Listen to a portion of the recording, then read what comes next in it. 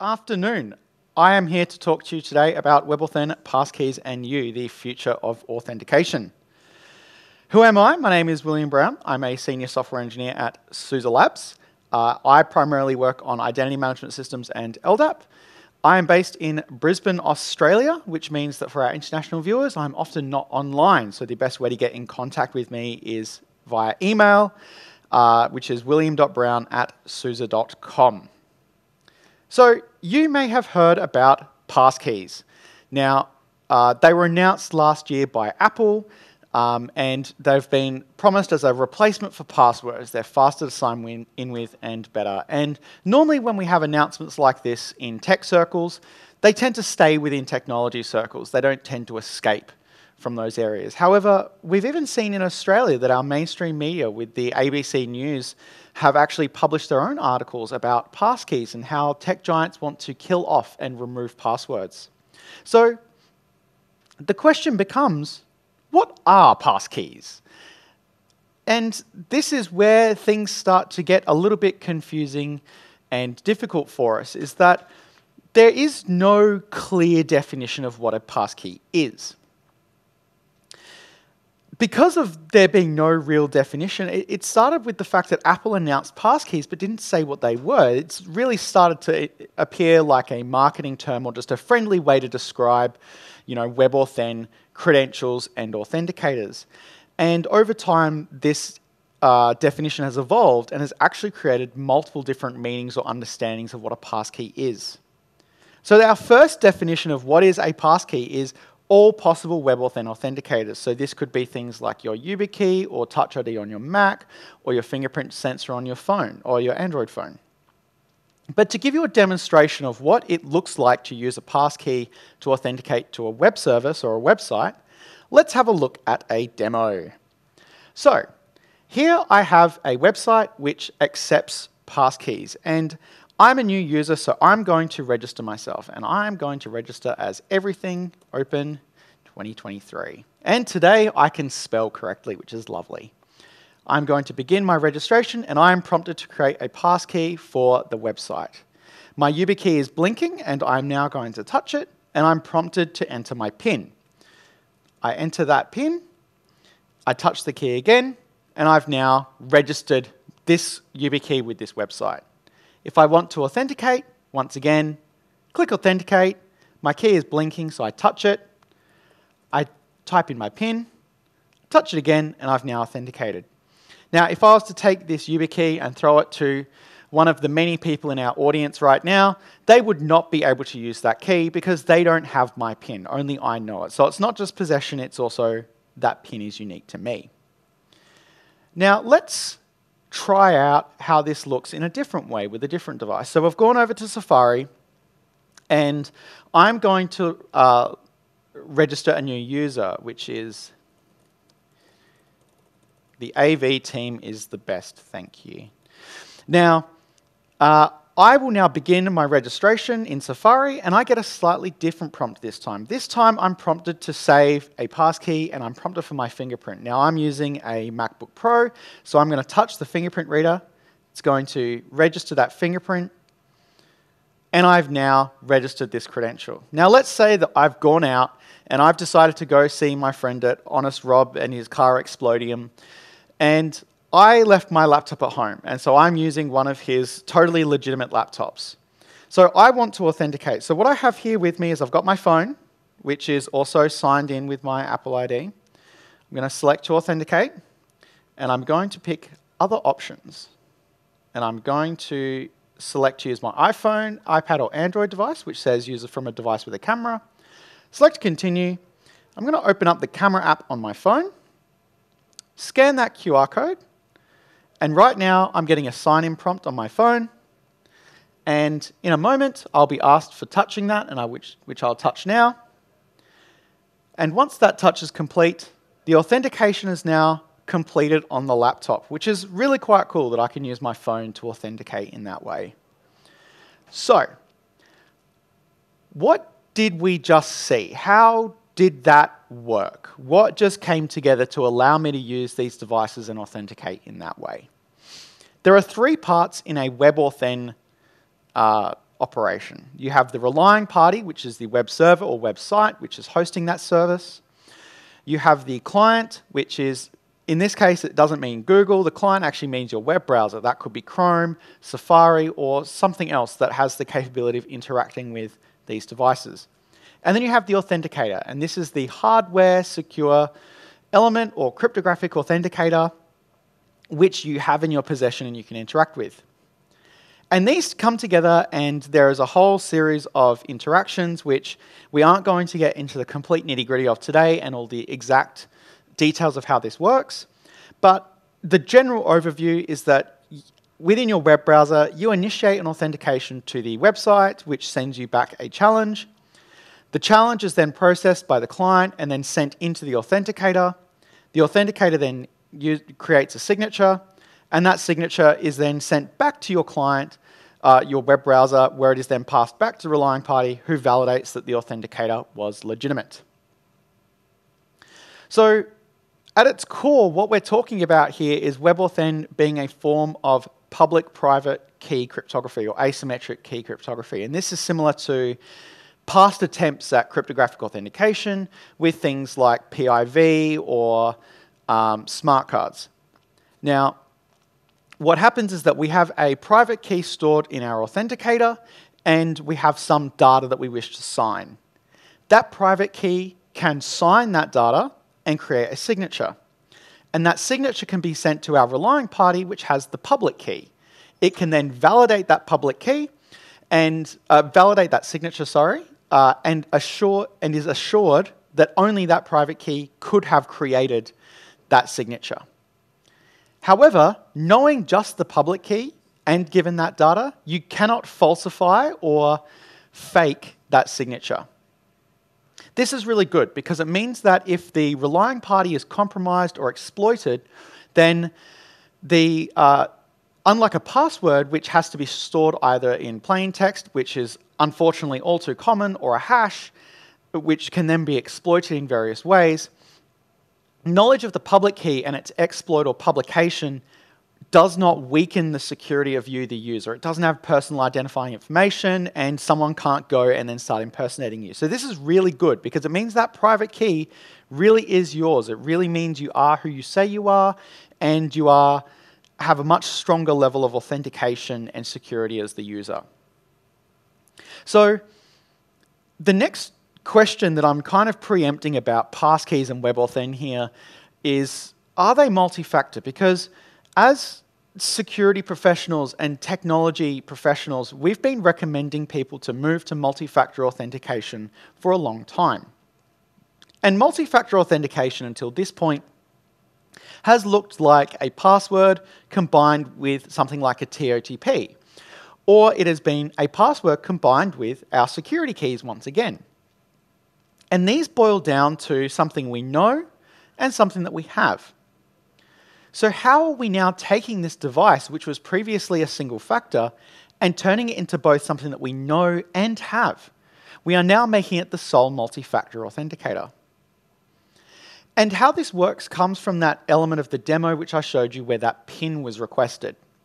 The browser actually contacts the device over USB, and in that request actually sends the PIN that you typed into the authenticator. The authenticator validates that PIN is correct, and if that PIN is not correct, it will not proceed. Only if that PIN is correct will it proceed. And then it waits for interaction. So I have to physically touch the device. If this was malware or someone was remotely controlling my computer, they can't fake that interaction on my machine. I have to be physically at the device and have been the one who put in that PIN. This interaction and PIN verification are all embedded into the signed result, and that signature is then released. So we now have a cryptographic proof that I have not only touched the device, but I've also am the one who interacted with it. So this is how we get a very strong assurance with Webauthn and Passkeys that it is not just someone in possession of this device, but it is me or the owner of that device who is in possession. This is very similar with Touch ID on machines that have it or your phone, is that when the request is sent into the device, the fingerprint is requested on the device, and when you put your fingerprint on the reader, the act of putting your finger on the reader is not only the interaction that is required to prevent malware, but it is also validating the biometrics of your fingerprint at that point. Depending on the type of hardware, I know that with Apple devices, the fingerprint reader isn't actually connected to your operating system, it's actually connected into the secure enclave. So the fingerprint can't be falsified by the operating system or even captured, and that fingerprint data never leaves the device. These data are embedded in the user verification elements, and that signature is released. So in that demo, I did what looked a little bit like a magic trick where the phone authenticated me. And I think that this is one of the more interesting parts of Webauthn, is that until this point, we've generally thought about things like YubiKeys or security keys as being a single device, and the keys are stored within that device. And not all devices can work with Webauthn, and there's a lot of things that have improved with FIDO to make these single device credentials be able to support pins and other things. But with my phone, what Apple has done and what other providers will do, such as Google or Microsoft, is they are creating what is called a multi-device credential. And that is where the private keys are synchronized between your devices. So in my demo, when I enrolled that device, the private key that was generated for this website that was on my Mac was then encrypted, put into the iCloud keychain, and then only other devices in my account can download, decrypt that private key, and then use it. And that is how then my phone also had access to that private key to then perform that authentication.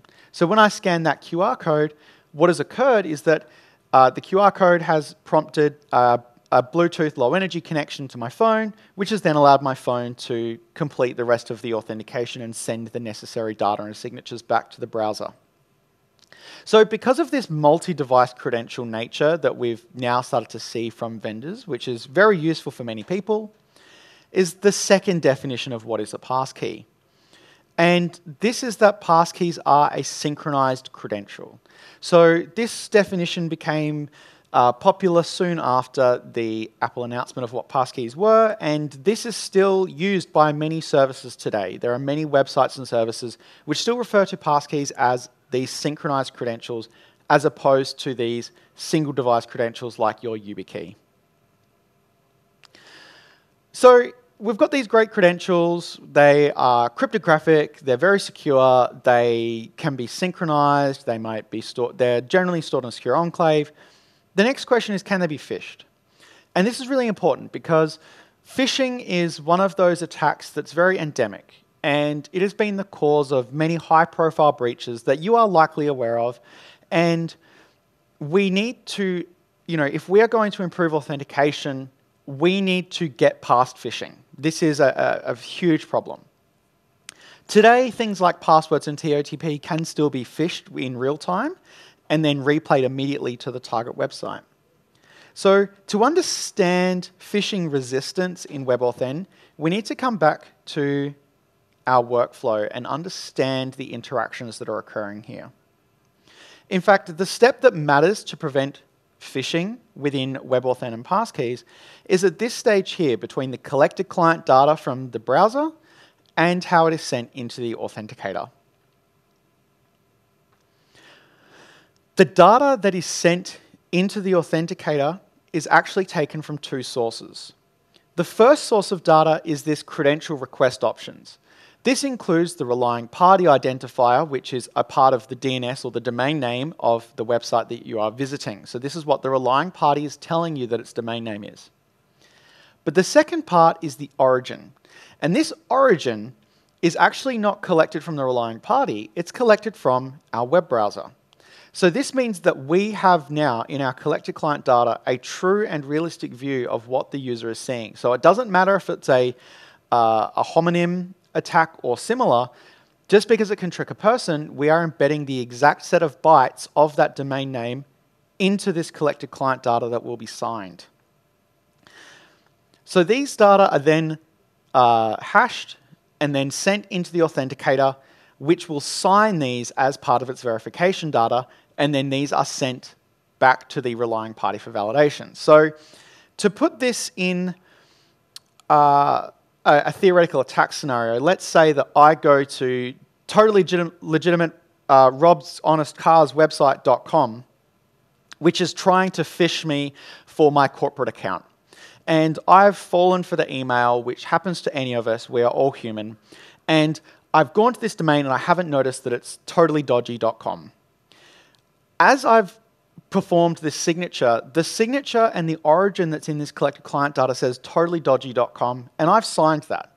And that's fine, because if the website that's trying to phish me forwards this signature to the legitimate corporate site, it will check that signature and say, yes, this really is William's Authenticator, but that domain name is wrong. So I'm going to refuse to allow this authentication to proceed because this is clearly a phishing attack. And that can actually be signaled and used to determine if there are further indicators of compromise that you need to follow up. And this is so important to really stress this, that Webauthn is not able to be phished because of these properties. The relying party ID must be part of the effective domain or the origin of the website that you're accessing. The origin comes from the browser, not the relying party, which means that it's much harder to actually tamper with. The signature contains both the origin and the relying party ID, so we have a cryptographic assurance on the of what the user is actually seeing and accessing.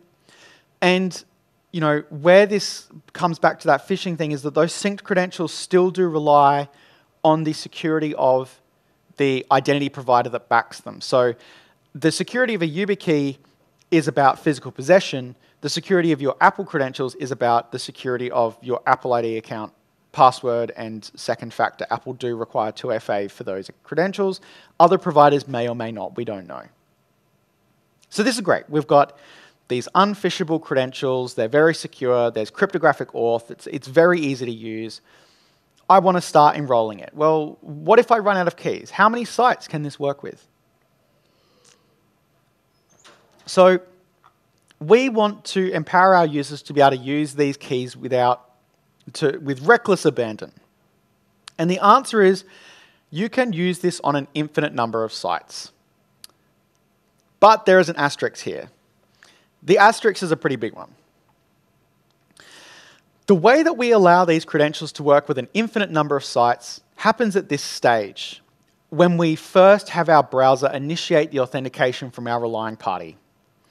And so what happens at this stage to allow this infinite set of credentials is that when we go to the browser, when our client says, hey, I want to log in as William, the relying party says, okay, cool. Here's the list of credential IDs that William has ever logged in with. And these credential IDs are this base64 blob. And these base64 blobs are actually an encrypted blob. And these encrypted blobs are encrypted with the internal primary key of your device. And they are encrypted with AES. And if your authenticator can decrypt that, it now has the real true private key in memory and can then use that private key for cryptographic operations such as Webauthn.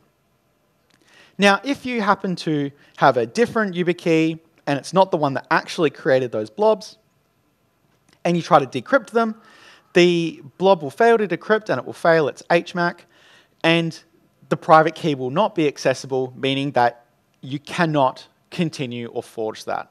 Now, the frequently asked question at this point is this somehow less secure because you are exposing these credential IDs when someone prompts for a username? And the answer is no. These are encrypted with the AES 128, they are HMAC'd. So if someone is able to decrypt these, then we have very significant problems in the security of cryptography on the internet as a whole. This style of key, where the key is ephemeral and decrypted out of the internal primary key, is called a non-discoverable or a non-resident key, or internally, a key-wrapped key.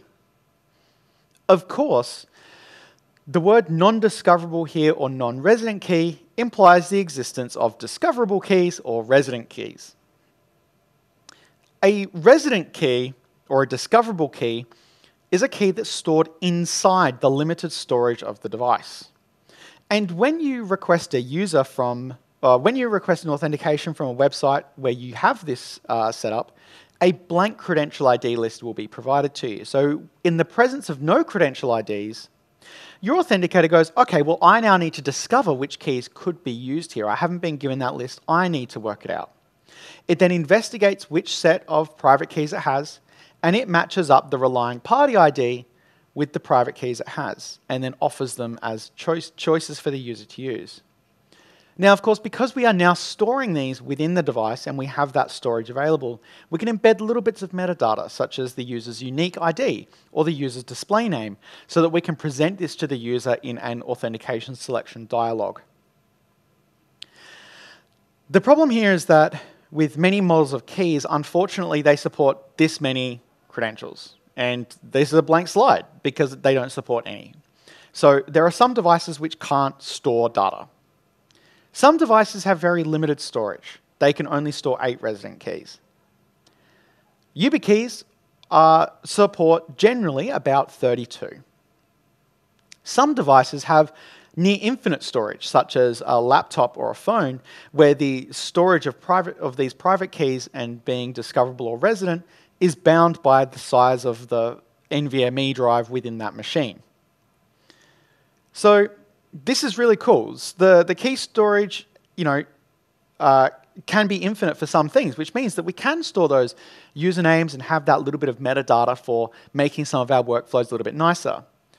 But we also have a lot of key storage that is finite. 0 to 32 is the common numbers.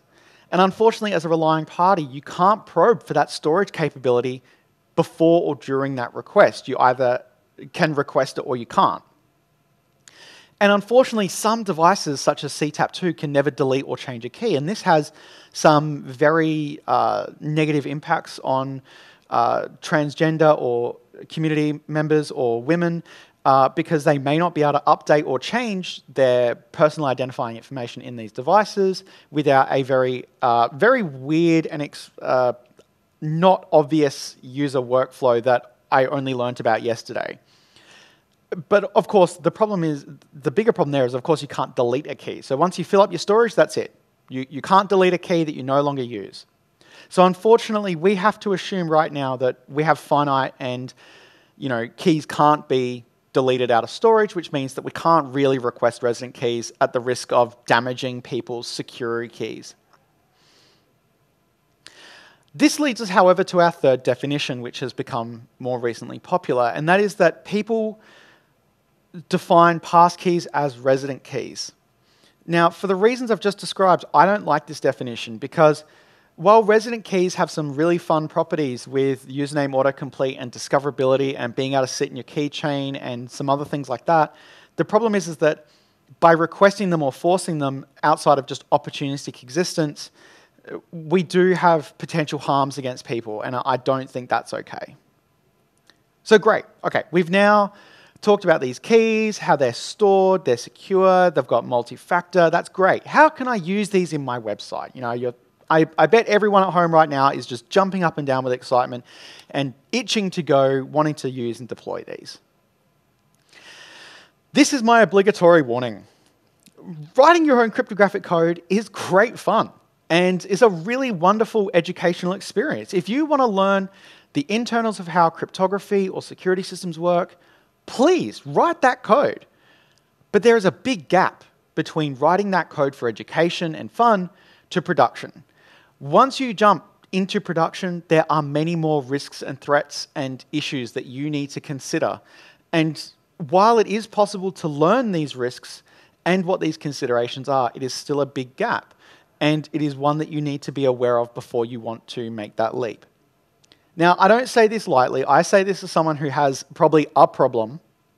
This is just a subset of my collection of security keys. I've spent a lot of time with this standard and this library and with the co-authors of the Webauthn Rust library working on this, on Webauthn. And there are many gaps in this standard. And I mean, this standard is 164 pages long, and I've probably read all of it. The spec for Webauthn is trying to solve many use cases. It's trying to solve all of these different problems in one spec. So if you have a narrow use case like passkeys, or I just want cryptographic auth, it can be hard to navigate through this complex spec to find how to make that secure use case exist within these 164 pages. The specification is very prescriptive. If you sit down and write your own implementation, you'll probably end up with a pretty good Webauthn library. But there are those gaps, and we do want to give the best secure experience to our users, so you do need to be careful. Some libraries, as implemented, represent the spec as it is, which means that we need to, as developers and implementers, guide those libraries to make sure that we're aware of those gaps and we fill them over or plug them in. Some libraries are built around use cases and can actually wrap these up and have solved some of these gaps. But of course, it can be confusing with multiple definitions of what a passkey is to know what they actually mean. So this isn't an exhaustive list of Webauthn libraries. This is just the few that I was able to find in the last couple of days. Unfortunately, I've been very busy and had a lot of personal things, so I couldn't make a longer list. But for Rust, there is the Webauthn Rust library, which is a use case-driven library and has the passkey definition as all possible authenticators. The Python library is very much a very good, well-written implementation and follows the specification very exactly. And of course, that means that we need to, be aware of some of the traps. Like, the examples list resident key or RK as required, so we need to change that to discouraged. And there's some issues around its user verification handling in certain scenarios, so we need to set user verification required as well to force that secure multi-factor authentication. And the same is true of the Ruby library. If your language wasn't mentioned here, and there is a very good chance it's not, the general rules are, can you set residency to discouraged or false? We can't force resident keys because of the issues around key permanency and key deletion that I mentioned before. So we need to be able to set that. Is user verification preferred handled correctly? Now, I didn't go over what the bugs are here, but user verification preferred and discouraged are effectively equivalent unless the library has special security hardening in it. Most libraries, if they don't indicate that they have this, and they probably don't, you must set user verification required, else your multi-factor devices are actually single factor. If you have strict security requirements, such as regulatory compliance or other things, you will need attestation. Attestation is not, I'm not going to cover it too much in this, but it's basically a certificate of authenticity as to the manufacturer or origin of your device, and it allows you to selectively enforce which models or brands of devices are used in your relying party. And finally, when you're selecting your libraries, don't let FIDO certification be a barrier to whether you do or do not select a library. FIDO certification represents conformance to an API, not a representation of security or quality. So to summarize, passkeys are a self-contained multi-factor authenticator. They can't be phished. The biometrics and pins can't be exfiltrated from the device. They are contained within.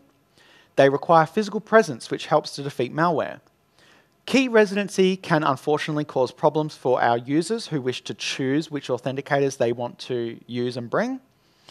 Sharp edges in the Webauthn specification means probably don't go down to Bunnings and believe it's a DIY job. The libraries are still evolving, and options that you as an implementer choose to use in those libraries probably need careful review. And you will need to be empowered to assess things yourself, and I hope that this talk has done so for you.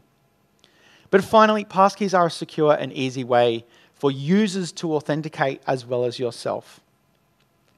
So your homework after this session is to go and implement passkeys for your own websites from what you have learned today. Now, this assignment will be due by next Everything Open, and I will be reviewing each website individually. And of course, if you would like to submit early, please email me these. My name is William Brown, and you can contact me here. Thank you very much for listening to this. And if I have time, I am going to go through some questions from the talk session yesterday. Do I have time? I need a nod. Hello from the back? Yep, got time? Cool. So what's happening right now is just that I am actually having to re-record the talk because I created some technical chaos yesterday. So yesterday, when we had more audience members in front of me, there were a number of questions that were presented by them, and I think they were really good questions, and I want to repeat them so that they are not lost for the recording. One of the questions was, how can I prevent user enumeration? I have a website where if I try to log in with a username and I get the credential ID list back, I know that that user now exists. If I attempt to log in with a username that does not exist, I get an empty credential ID list, so I know that that user does not exist. So the individual in question believed that that was a reason to, use resident keys, and that is arguably a reason. And user enumeration, it was yesterday while I was answering the question, in my head I said, user enumeration isn't a problem. And then within the 60 seconds of answering the question, I realized that it actually was a problem in certain cases, depending on metadata and privacy. So to prevent user enumeration, we talked about this later, and what we came up with was that you could actually take the username that was being presented and use that to falsely generate credential IDs that look legitimate in a stable and repeatable way, just to confuse attackers so that they do not know if the credential ID is legitimate or not. I will probably write up a blog post on this and maybe extend Webauthn RS with this as a feature in the future. Do browsers warn you before you create a resident key? Since I've just sat there and talked about how sometimes resident keys can cause problems for our security keys, do we get a warning before one is created? And the answer is no. As I understand it, browsers do not warn you before you create a resident key.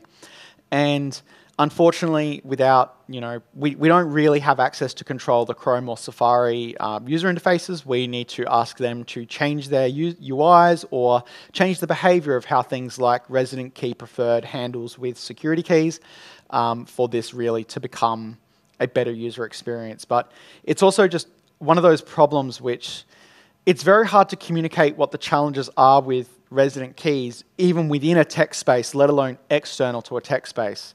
If giving users a secure and accessible method of authentication is our focus, we need to try and make that as easy as possible. And trying to communicate these complex do not create a resident key or not is not really something that's going to help with this.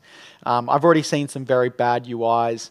I have a really good neighbor, and she's a lovely person. She's an accountant, very intelligent, and obviously outside of tech. And I asked her to test the same websites that I demonstrated with her Android phone, and it came up with, you would like to create a security key. Please enroll your cryptographic security key. Would you like to log in? And she just stepped back and just went, whoa, okay, I think I've just been hacked.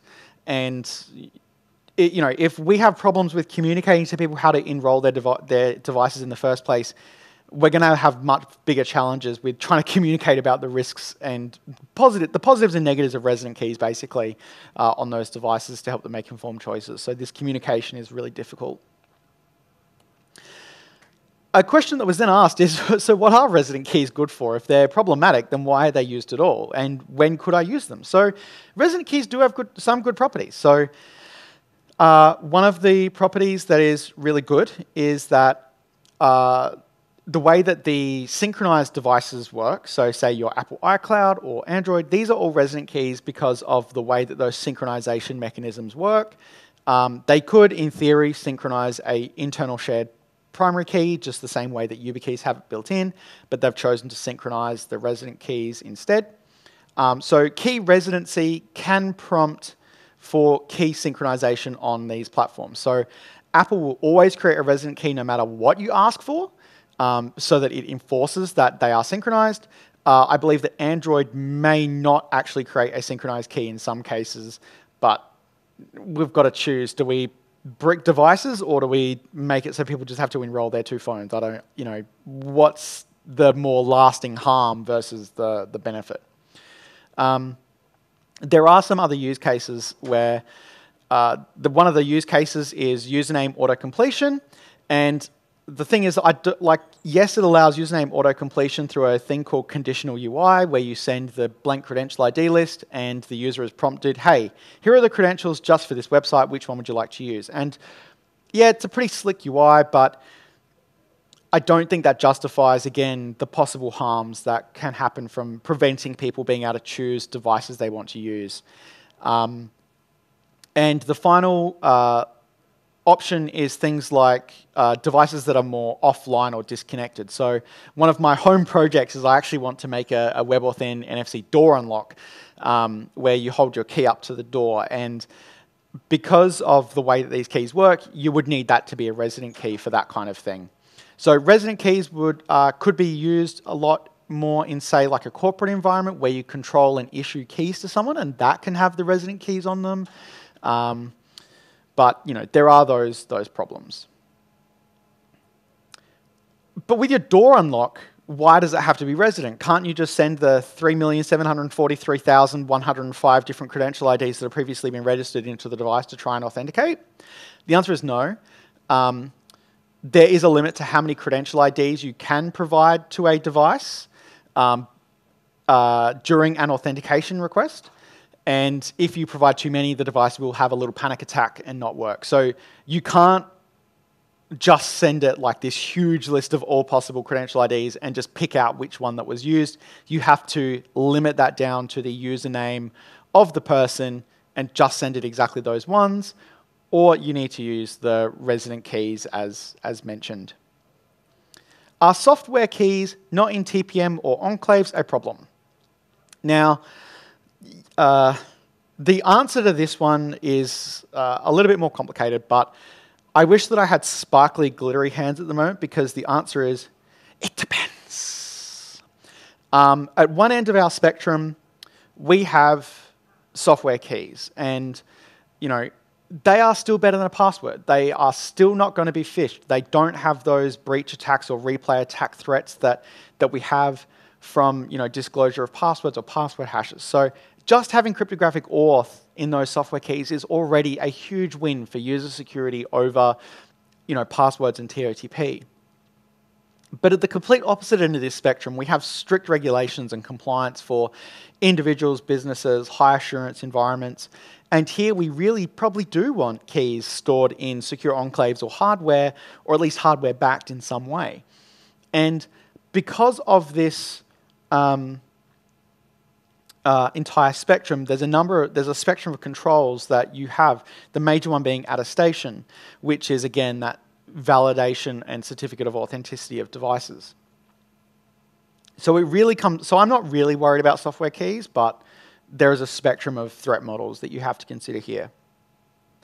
Have you heard about insert favorite auth thing here? No, I probably haven't. When I went and looked up insert person's favorite auth thing here, okay, cool.